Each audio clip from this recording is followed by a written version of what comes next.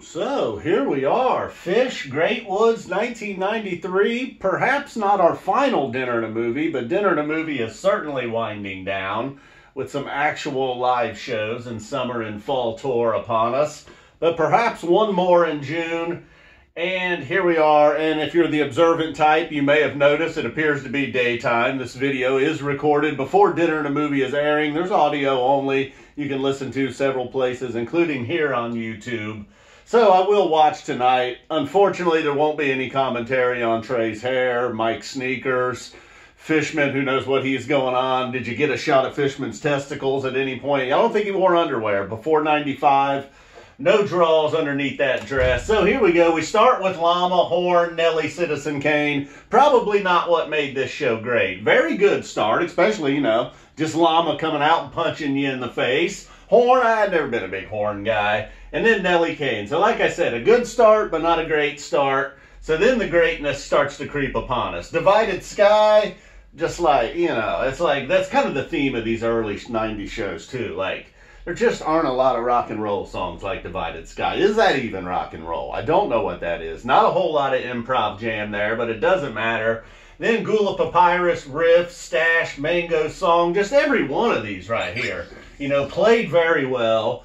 Just type of song just made me just really miss and wish that I was around in 1993. How could you just, and then, bouncing around the room, all right, bouncing's always going to do its thing. Felt like there was really no room for a break right there. And then Paige McConnell, Squirming Coil, ending the first set. One of my favorite placements for it. Obviously over here, getting 2 thumbs up, but we'll give you 1 thumbs up there with that. But all this right here really is your big highlight. From Divided Sky all the way through Mango Song. The Stash was exceptional tonight. Rift, of course.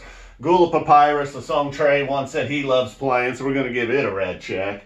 But overall, maybe. In the first set, that was great. We're going to give Stash a highlight. Oh, look at this. We're tearing up the whiteboard. And I don't know why I got the whiteboard so high to start with. I don't know if I thought Bill Walton was going to guest host tonight on the whiteboard or what.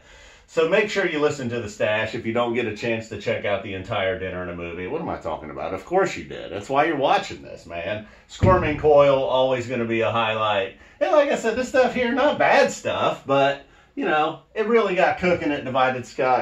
All right, I'm getting a little out of hand with this dauber. I'm turning the dauber into the Sharpie. So, and it's just, and everything was just played with like such an intensity. I mean, a song like Rift, you're just like, what is this song, man? It's awesome. And then they have to follow that up with Stash and then Mango Song, like the poppy song of the group. But my good, then just, I don't know, even modern day Phish, I'm going to start talking about songs like More and Blaze On. But I mean, come on, man. If you got all of this, why would you ever play More? I don't know. Then you got this right here. Definitely don't need it. But okay, like I said, we're not here to bash More. Ooh, I don't know if we got the room here. I don't know how I feel about this. 2001 starting the second set. That's not something we're getting all the time now. I don't know what the situation here was, what time it was, what the sun setting situation was, but they don't fool around too much with 2001 and then get right into Split Open and Melt. Fluffhead, Maze, Glide. It's like Glide's your low point? No, Glide's not a low point. All right, Sparkle, goofy little song. And then we get into a big Mike's groove. We get no I Am Hydrogen, but we feel like we get a little spiritual moment. And very, good on the crowd. Got really, really quiet. Almost felt like a prayer service going on there for a few moments. The Mike song, absolutely outstanding. The jam into Mike's song leads into another jam into Mike's song, and then into our peaceful prayer service, and then into a big week of Paul Groove. And then at that point, they just absolutely smashed everything right through here. So now let's have some fun. Fishman, Purple Rain, Hold Your Head Up. I think I finally, after 100 and something couch tour shows, I finally got Hold Your Head Up, checked it off the list, no longer chasing that. And look right here, dinner and a movie. I don't know how many Hold Your Head Up have we got. It's like a regular on dinner and a movie. So then you got Daniel Saw the Stone, as you can see, the Saw Ya. And kind of like Llama, just a rocker that's going in and boom, you got punched in the face to start the show.